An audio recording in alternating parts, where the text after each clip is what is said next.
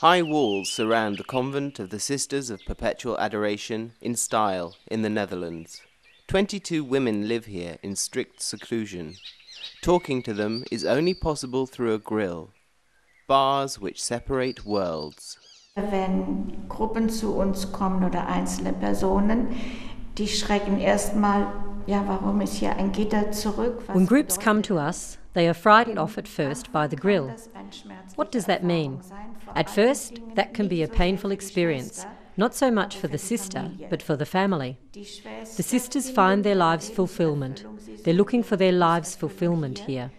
While for their families, it means the sacrifice of no longer having their daughter, their sister in their midst.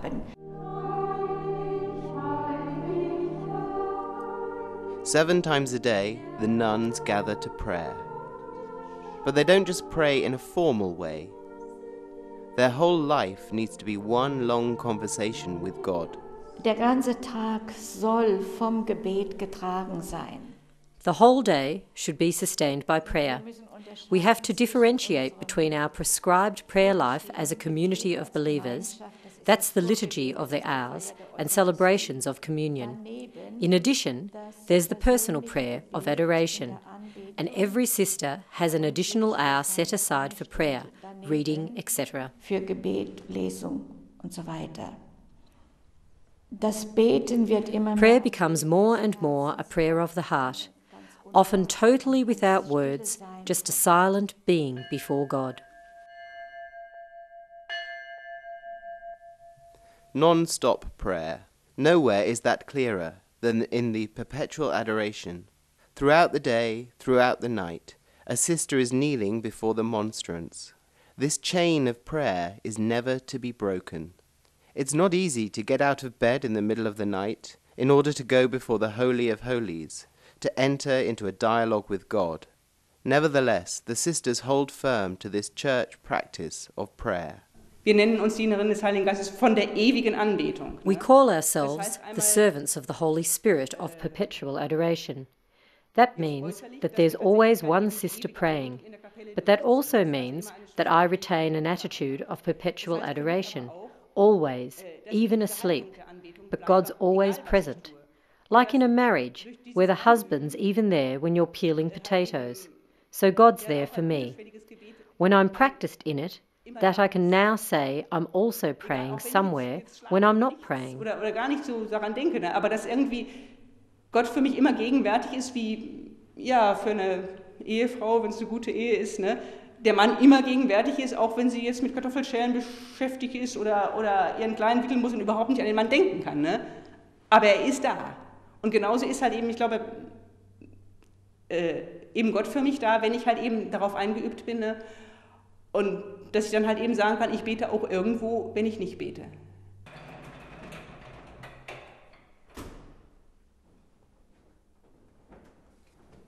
As much as prayer gives the day a structure, it's only part of the daily life of the sisters.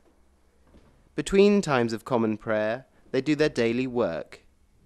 But even their activity is marked by inwardness and silence.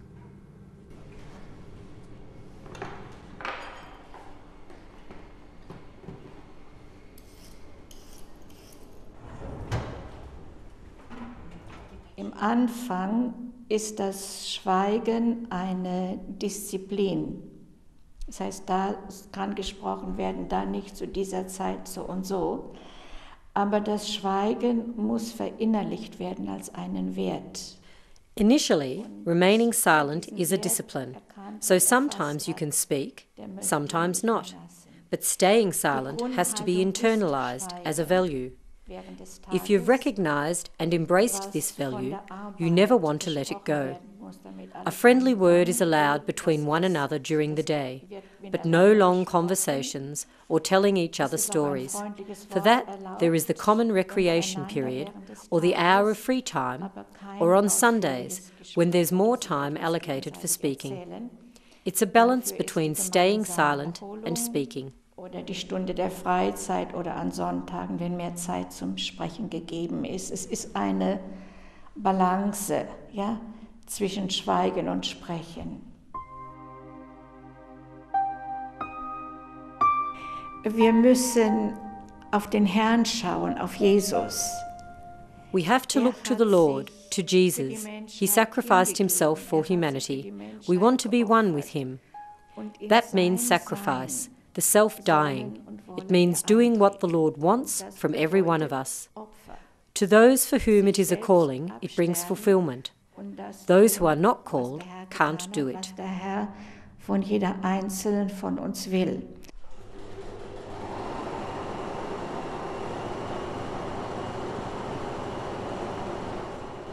The time of testing lasts 3 years. Then the novice receives the pink habit of the sisters. The sisters have been making it themselves since 1896. For the unusual colour for a habit, the sisters can thank their founder. After Arnold Jansen had already founded a male and a female missionary order, he was particularly concerned to call into being, as a third congregation, the Sisters of Perpetual Adoration. Arnold Jansen war ein Mann des Gebetes. Arnold Jansen was a man of prayer who prayed a lot himself and also encouraged others to do likewise, and who was convinced that the fruitfulness of a missionary depended on prayer.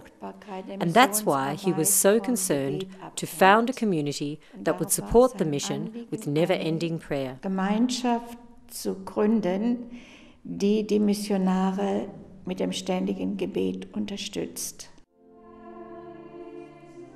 The sisters' worship service in the early morning.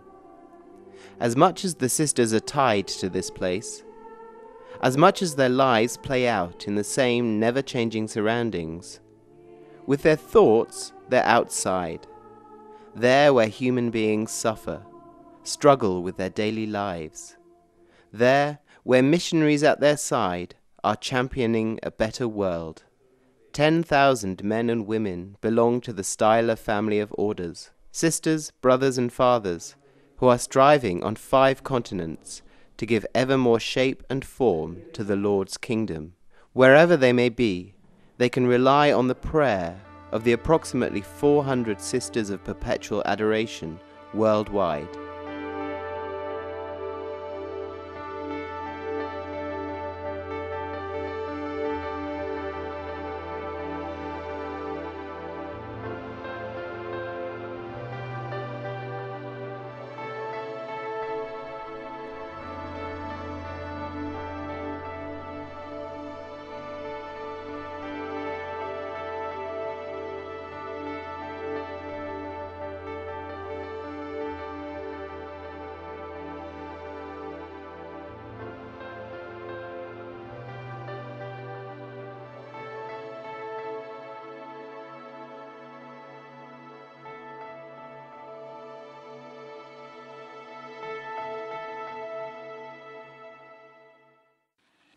The sisters' prayer is intended to help and support others. Thousands write letters to the sisters, asking the nuns to pray for them. The sisters see that, too, as a challenge. Wir beantworten jeden Brief eigentlich. We answer every letter, try to promise that we'll pray, give encouragement, stimulate their spiritual lives, help them to pray. Many also write that they would love to pray, but believe they can't, that they need the help and the knowledge that someone is praying with them.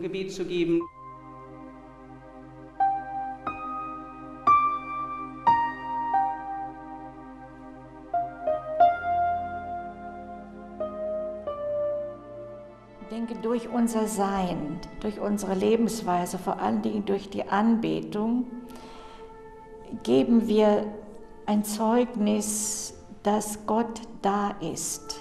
I think that by our existence, by our way of life, above all by the worship, we bear witness that God is there, that He is the reality with which everything has to be in line, to which everything has to adapt. Our co-founder, Mother Maria Michel, lived according to the guiding principles she gave us. Still wandeln vor Gott. Silently change before God. Work joyfully for God. Assess everything according to God.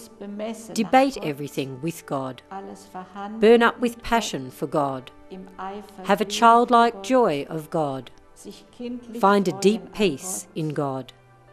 For me, these guiding principles, sum up our whole way of life. Für mich fasst dieser Leitgedanke einfach unser Leben auch zusammen, unsere ganze Lebensweise.